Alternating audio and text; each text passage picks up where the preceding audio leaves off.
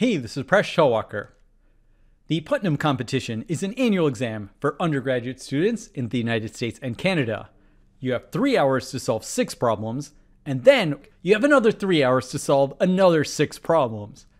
So you're taking 6 hours to solve 12 questions. Now each question is worth 10 points for a maximum of 120 points. The median score is about 1 point, even though the students taking it are exceptionally good at math. So this is a very difficult competition. This question comes from the 1980 Putnam competition, problem A3. Evaluate the integral from 0 to pi over 2 of dx divided by 1 plus tangent x to the power of root 2. Pause the video if you'd like to give this problem a try, and when you're ready, keep watching to learn how to solve this problem.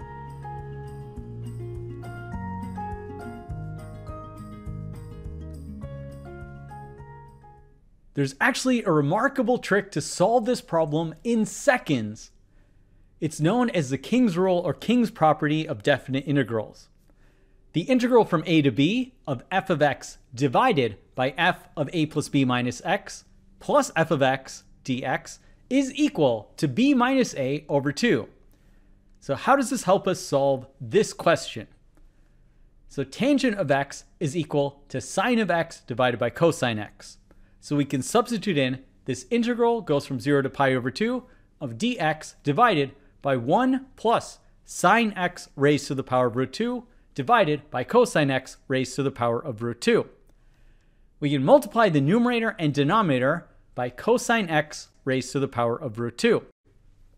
So this simplifies to the integral from 0 to pi over 2 of cosine x to the power of root 2 dx divided by cosine x to the power of root 2 plus sine x to the power of root 2.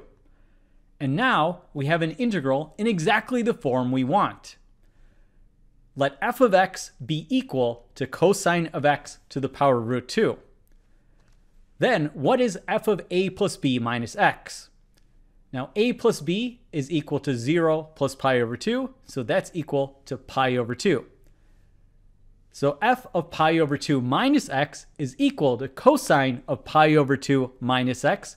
We want the entire thing raised to the power of root 2. But cosine of pi over 2 minus x is exactly equal to sine of x. So f of pi over 2 minus x is equal to sine of x to the power of root 2. So we can exactly apply King's rule, and this integral is equal to pi over 2 minus 0 divided by 2, which equals pi over 4. And that's the answer. We can even generalize this one step further. There's nothing special about the exponent of root 2. We can substitute this for any real number k, and we're going to get exactly the same result.